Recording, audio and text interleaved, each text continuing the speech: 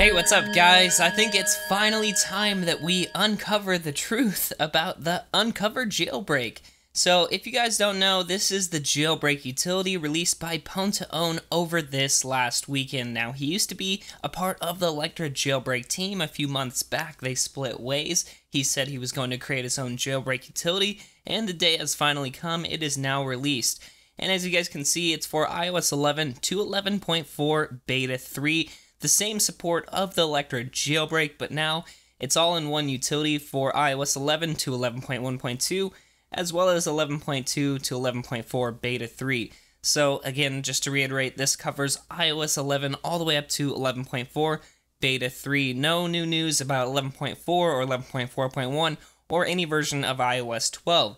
Anyway, in today's video, I wanted to show you guys how to transition over from the Electra jailbreak to Unc0ver if you guys so want to. Now, as you guys can see, I'm currently jailbroken with the Electra jailbreak. My phone's on iOS 11.3.1, and I figured the majority of users watching today's video are going to be in the same boat, at least jailbroken with the Electra jailbreak, and are wondering what the hell this Unc0ver jailbreak is. Well, I'm going to show you how to transition entirely over from Electra to this new jailbreak. Again, if you're brand new to jailbreaking, or if you've yet to jailbreak your device on iOS 11 to 11.4 Beta 3, skip forward a little bit in this video and we'll go over how to install that on stock iOS if you're not currently jailbroken. Anyway, I waited a few days to do any coverage on this new jailbreak utility just so the developer had some initial time to squash some of the initial bugs present in the few releases, and I'm glad I did, because in the last few days, 6 updates have been pushed to this jailbreak utility. There were quite a few errors.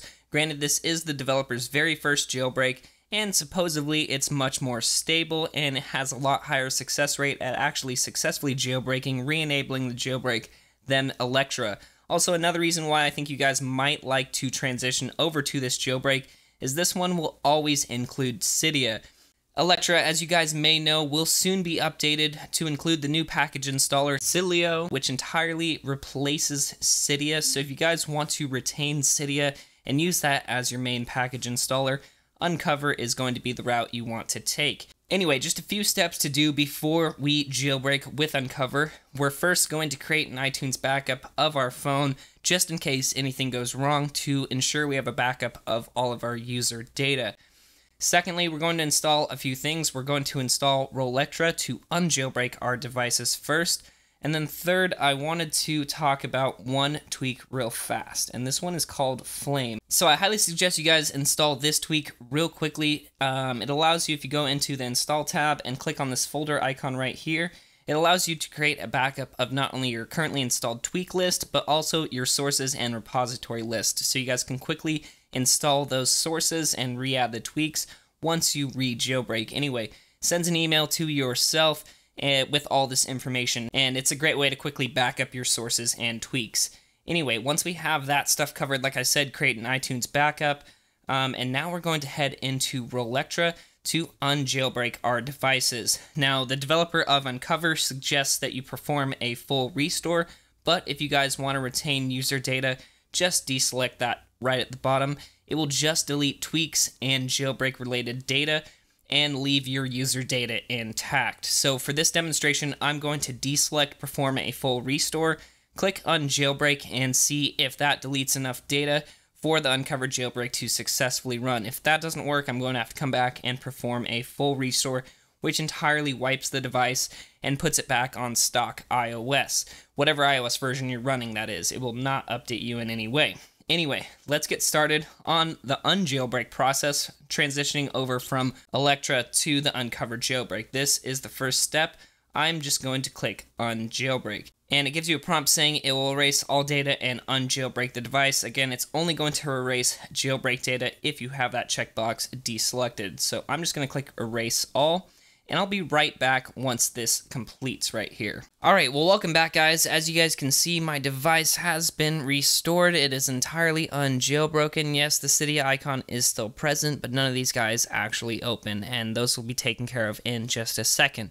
Alright, so now that we're at this step, this is the same step as if you're on stock iOS, so welcome back to those viewers. If you are just jumping to this point in time, we're going to install the Unc0ver jailbreak and then perform the jailbreak process. So just go ahead and download the Tweakbox app. Again, the link to this will be down in the description of this video. Basically, just select download app. This prompt will come up right here. You can click allow. It's going to install a profile on your device. We're just going to click install. And once that is done, as you guys can see, the Tweakbox app will be on your home screen. Now we can go ahead and enter into said app, wait for the pop-up or advertisement to be done, click out of the Xbox right in the top there, head to apps, navigate to Tweakbox apps, and then navigate all the way down to the bottom, and we're going to select the Unc0ver Jailbreak. And as you guys can see the version right here, RC6, that is the current version as of recording this video. A new version may be pushed here in the future. Just download the latest version, essentially. We're going to click install right there. Click install once more, and it will begin installing on the home screen. So I'm just going to let this finish up, and I'll be right back. Alright, so once it's installed, we can't quite open it up yet. We're going to go back to the Settings app and basically navigate to General, and then Profiles and Device Management right here, and then select the Unc0ver app right there and trust the certificate. And then now we can head back to the Unc0ver Jailbreak, and when we select the icon, now it will pop up. And as you guys can see, there are a couple options to choose from here. A lot of these are for advanced jailbreak users right here, but basically all you need to do is select jailbreak. So I'm just going to click jailbreak and see how this jailbreak process goes.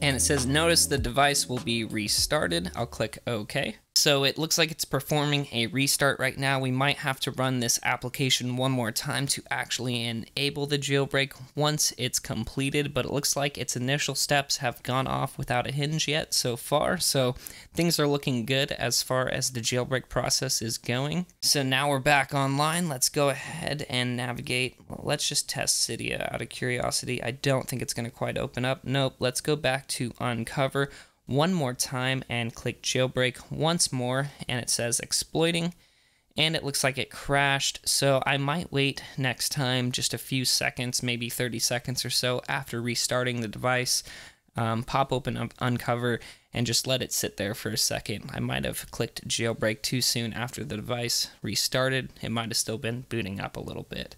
Anyway, I'm just keeping most of this video in so you guys can see some of the struggles that I'm currently having, and you guys might encounter as well during the transition. Anyway, my device is back online. I'm going to pop this up, and now I'm just going to wait for about 30 seconds to let the device finish booting up. That should produce a higher success rate when actually jailbreaking again, so I'll just let this sit here for a couple of seconds, and I'll be right back. Alright, well here we go. Let's go ahead and try it after the device has booted up a little bit longer. I'm just going to select jailbreak once more, and it looks like it's producing a better result so far. It hasn't crashed yet, and there we go. Some progress is being made, and it's getting way further than it did before without rebooting, so it looks like it's going to work this time.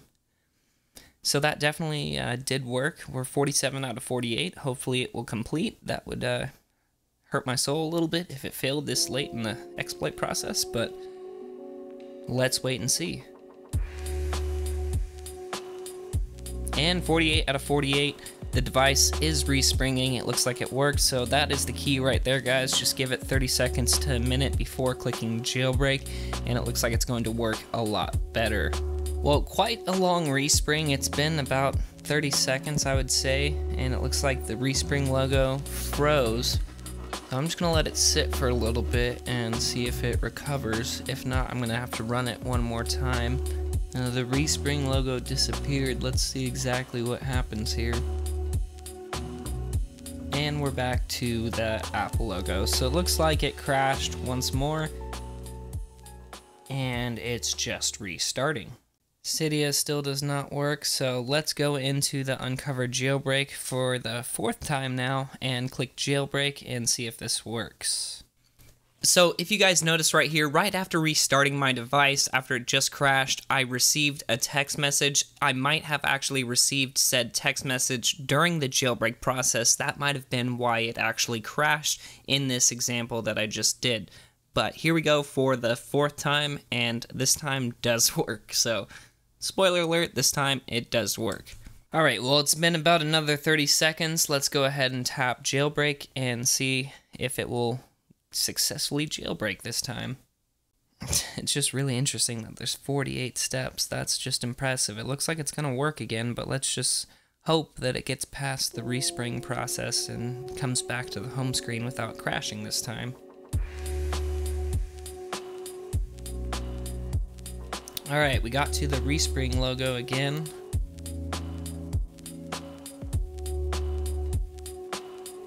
Fingers crossed right now that this works. Ah, yes, we are back to the home screen.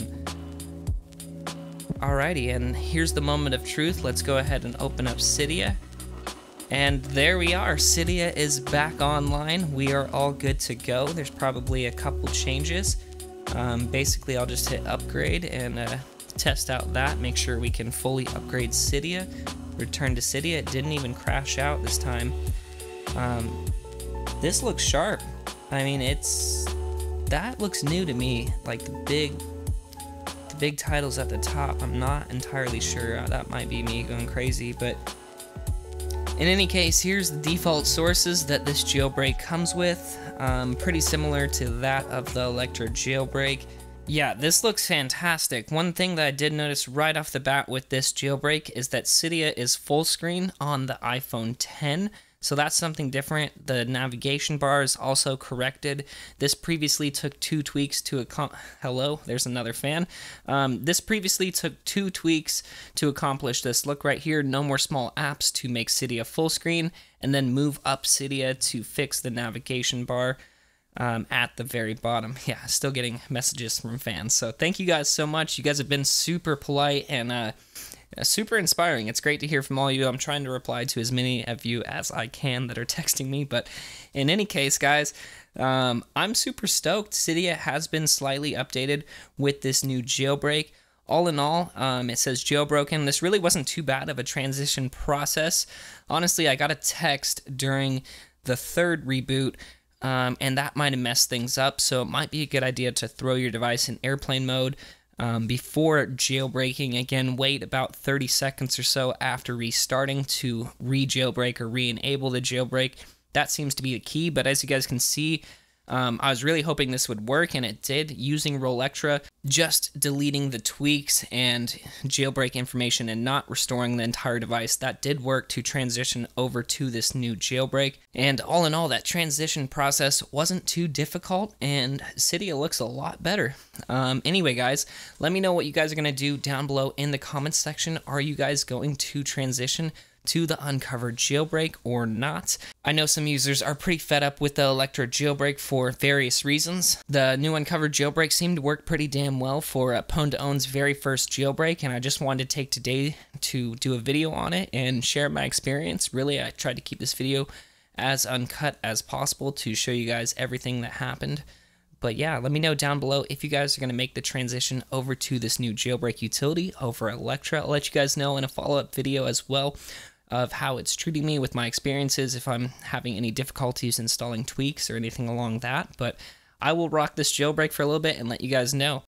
Anyway, thank you so much for watching today's video. If you guys liked it, don't forget to give it a huge thumbs up, and of course subscribe for follow-up videos on this. Anyway guys, thank you so much for watching, but until next time, this is Tony, signing out.